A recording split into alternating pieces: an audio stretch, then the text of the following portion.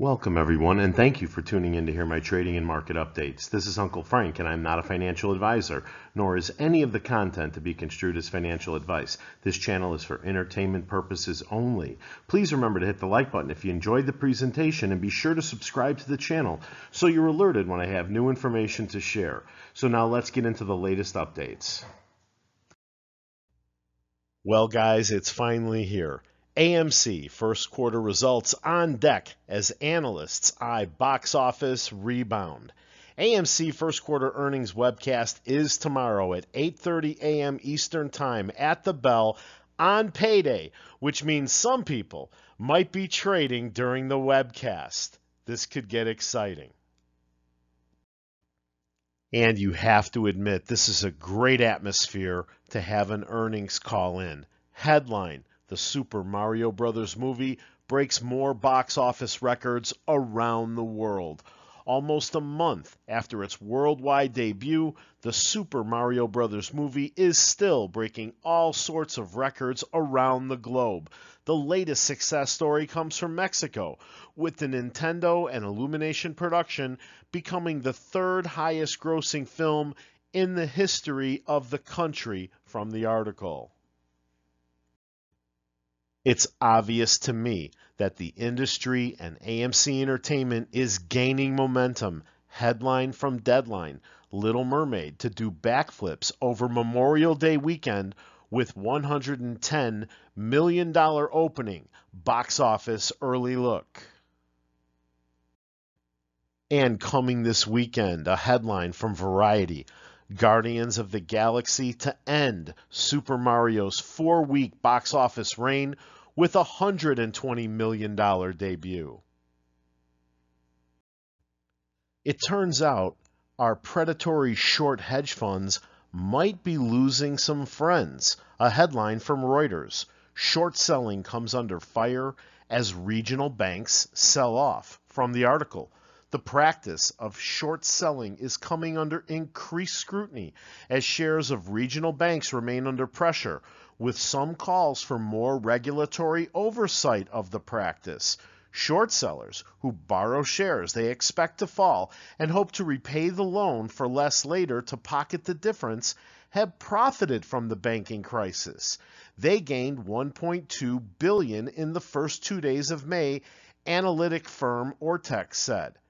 Wachtell, Lipton, Roser & Katz, a law firm that has represented large companies such as Twitter in mergers and against attacks from hedge funds, on Thursday called on U.S. securities regulators to restrict short sales of financial institutions. In a letter to clients, Wachtell said that the SEC should regulate what it defined as coordinated short attacks by imposing a 15 trading day prohibition on short sales of financial institutions. How different from that is taking advantage of the pandemic and shorting a 100-year-old American company? None, I say. And a breaking article from HedgeWeek today: Hedge funds face more disclosures as SEC adopts Form PF amendments. From the article, large hedge fund managers will now have to make more disclosures about their investment activities after the U.S. SEC yesterday voted to adopt a series of amendments to Form PF, the confidential reporting form for certain SEC-registered investment advisors to private funds. The SEC says the amendments are designed to enhance the ability of the Financial Stability Oversight Council to assess systematic risk and to bolster the Commission's oversight of private fund advisors and its investor protection efforts.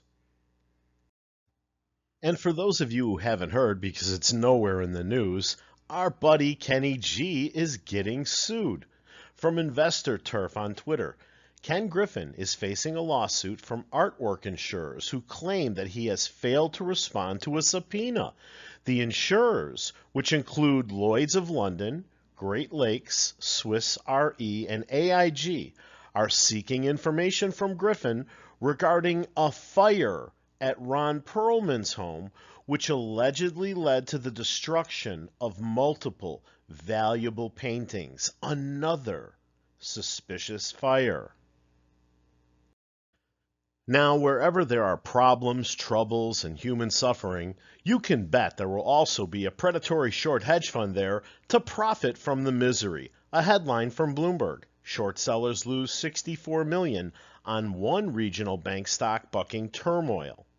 Traders betting against shares of New York Community Bancorp have been saddled with roughly $64 million in paper losses this year, according to data from S3 Partners. It's by far the largest mark-to-market loss for U.S. regional bank short sellers and the only unprofitable short position that's greater than $5 million. In contrast, traders who have shorted regional banks are up nearly $7 billion in paper profits so far this year. Now, that goes out to all my friends that think we need a crash in order for AMC to have a short covering event. Well, guess what? These guys can make a lot of money when the market goes down. That's why they're predatory short hedge funds. Remember when Uncle Frank was rooting for a face-melting rally? That's why. That being said, black swans continue to fill the skies. A headline from USA Today: U.S. banking crisis. Close to 190 banks could collapse, according to study. From the article, with the failure of 3 regional banks since March and another one teetering on the brink, will America soon see a cascade of bank failures? Quote, the recent declines in bank asset values very significantly increase the fragility of the U.S. banking system to uninsured depositor runs, economists wrote in a recent paper published on the Social Science Research Network. A run on these banks could pose a risk to even insured depositors, those with less than $250,000 in the bank, as the FDIC's Deposit Insurance Fund starts incurring losses, the economists wrote. Hey guys, look, when other stocks go down sharply, they halt them. I wonder what that's like. From The Guardian today, trading in the shares of 2 more regional U.S. lenders was temporarily suspended on Thursday amid a widening crisis for the country's mid-sized banks. Regulators stepped in to halt trading in the Los Angeles-based PacWest and Arizona's Western Alliance following dramatic drops in their share prices. It came after another mid-sized bank, First Republic, was sold to J.P. Morgan earlier this week. Depositors had pulled $100 billion from First Republic, fearing their money was no longer safe. PacWest had sought to calm markets on Wednesday and said it was in talks with several potential investors after its shares fell by as much as 60%. But the sell-off continued on Thursday and affected other regional banks. But AMC had a delightful day in front of its earnings call. The S&P 500 was down 29. The Dow was down 286. NASDAQ down 58.93.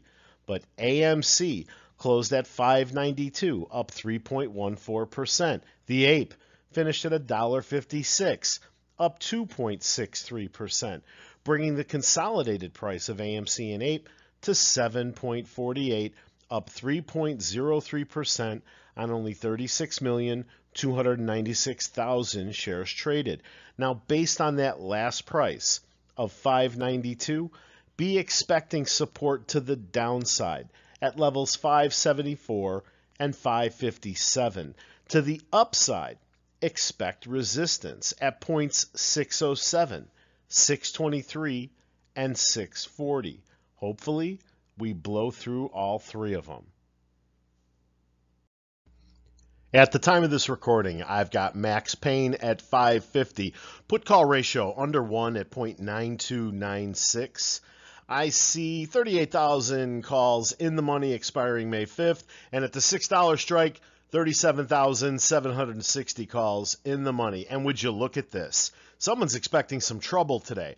All of a sudden, 2.7 million shares available to borrow at a borrow rate of 170.7%. Welcome to the Tijuana Stock Exchange. One of the things I'm hoping to hear about tomorrow is our progress with the AMC movie merchandise website. I remember lots of things sold out, but how come we never get to hear about it? I'm also eager to hear an update about our new retail popcorn rollout. How many stores did it sell out? Why are we only selling to Walmart? Why can't we sell at Costco? Do we have any plans to distribute the popcorn in other retail chains? Or are we going to be the only popcorn business in the world that sells its product with just one retailer? And finally, I'd love to get an update on our new branded credit card. How many people applied? How many were approved? How well was this program received? I've got mine, but I don't have any information on how this program is performing. Now, this next series of slides is dedicated to Phil for Real, Bigums, Boss Blunts, a lot of the YouTube and Twitter personalities that I follow and I like. They're all yes voters, and they're very angry at the no voters. Now, this reverse split and QSIP change idea really didn't work out that well for Mullen, and I'm a shareholder. I wanted it to work. But I want you guys to understand that because we disagree with the path that AMC management is on, doesn't mean we should all turn on each other. I want you guys to know that some of the problems I've pointed to in this and other videos are marketing related. So let's discuss our Executive Vice President and Chief Marketing Officer at AMC, Steven Colanero. Now, I want you to go back with me to 2021. We pay this guy $551,000 a year.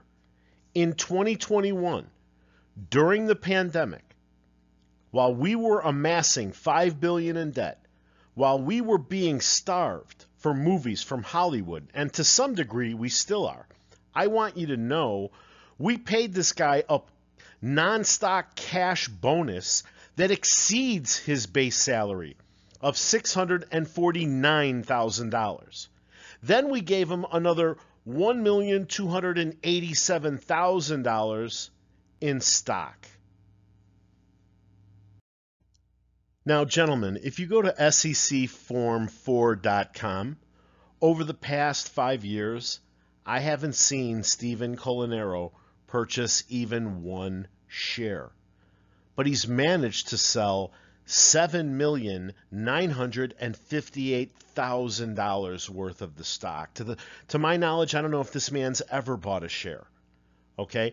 But when your company is struggling to survive, I don't know if we can afford to pay people bonuses that exceed their base salaries and then dump another pile of, huge pile of stock on them, and they just sell it to us and bang out of it. You guys have to see that it's going to be nearly impossible for us to catch 2019 and gain profitability when our entire senior management team is behaving exactly the same way. I can't vote yes for these guys, okay? It's not, hey, Frank, we're either going into bankruptcy or we go with Adam's plan. No, there's a third way, okay? We could come up with a schedule to pay down the debt so that our debt to equity ratio gets to about 2.0.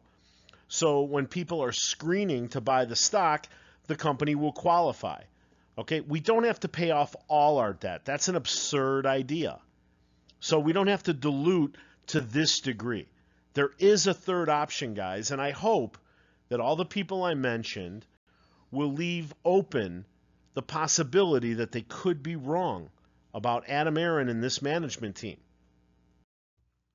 As you know, I will never tell you to buy, sell, or hold any security or cryptocurrency. I am not a financial advisor, and this is not financial advice. But like it or not, if you're an AMC shareholder, you own a piece of the largest theatrical company on the planet. And I want you to understand, the pandemic forced AMC to modify and modernize its business model. I'm happy to report that there is no other business exactly like it, in my opinion. It has no like competitors. Its largest competitor is currently emerging from bankruptcy court and doesn't look to be recovering that well. This in itself presents a historic opportunity for AMC to increase its market share. And while I believe the industry itself will continue to contract due to the advent of streaming, the pandemic, and limited product flow from Hollywood, AMC is emerging as the one business in this sector that can actually grow and expand. In fact, I've long believed AMC has a distinct chance to be the last man standing in its sector and could even develop into a legal monopoly caused by the attrition of its competitors and their inability to keep pace and adapt the way AMC has. Most of the pundits on Wall Street have constantly polarized our business from the emerging streaming giants, declaring that only one can survive and therefore we must make a choice between the two. But I contend that this forecast is patently false. The theatrical success of films like Mario Brothers prove that the consumer still values and distinguishes the theater experience from just streaming at home. If you study this slide, you can see how the company's changed and diversified, especially over the past 2 years. Now, why am I reviewing all this? Because I want you to know that I'm invested in a company that's not only the largest of its kind, but it's becoming the only one of its kind. And that can be a very rare and valuable opportunity in the stock market. And as time passes and the experts begin to see AMC as a better investment opportunity than it is a shorting opportunity, we could experience a landslide in price appreciation in the opposite direction of what we experienced over the past 2 years. It's becoming more and more clear to me that if you want to present your content to a live indoor audience, you are going to have to work with AMC Theaters.